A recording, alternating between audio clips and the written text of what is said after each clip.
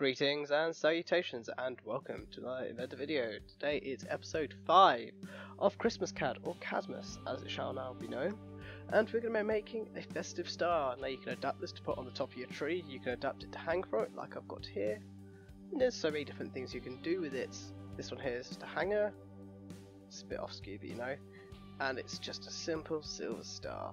It looks kind of hard to make, but it's ridiculously simple, no 3D sketch required. Like here's one I just made minutes ago, and so let's get on with it. So we're gonna go start a new 2D sketch.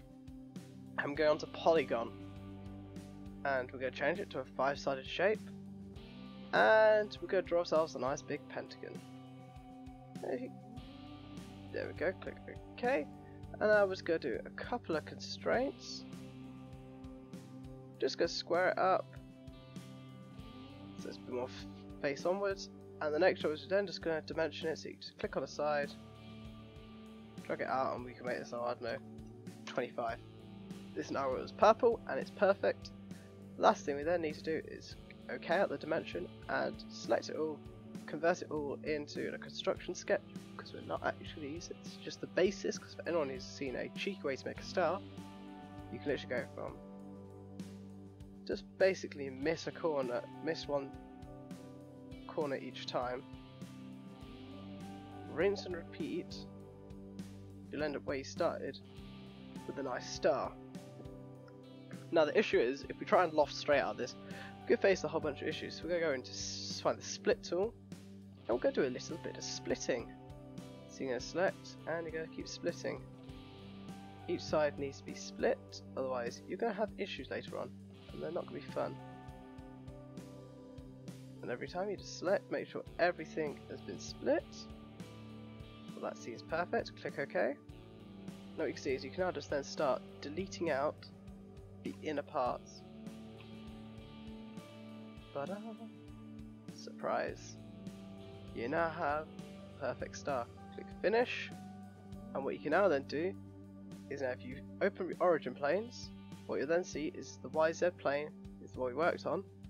We're going to build a plane coming off it, and we're just going to make it, oh I don't know, 4 mils off, and we're then just going to start another sketch on top of it. You can then just drop a point right in the centre and click OK. Pretty simple. Loft, select your closed loop, select your point, and there you go, the star on one side is done. Click OK, close the plane, and there you go, you got one side of the star. Now, cheeky mirror, just select full bodies, select your mirror plane, which is just the flat back, click OK, and there you go, perfectly done. Now there are plenty of other things you can do. You could just round it, so if you want to put fillets on, you can just say, oh, I want to put fillets on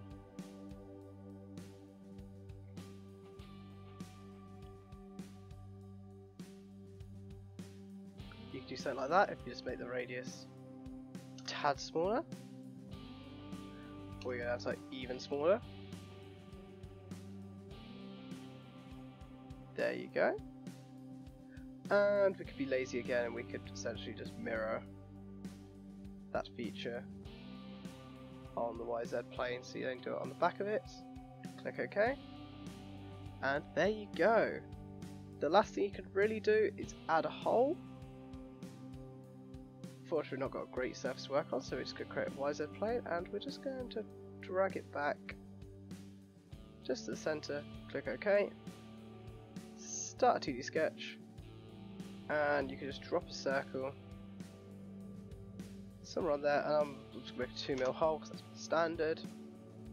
Click Finish, extrude as a cut through it. Click OK, close your work plane, and set material to, let's go silver, and there you go. You've now got a lovely festive star.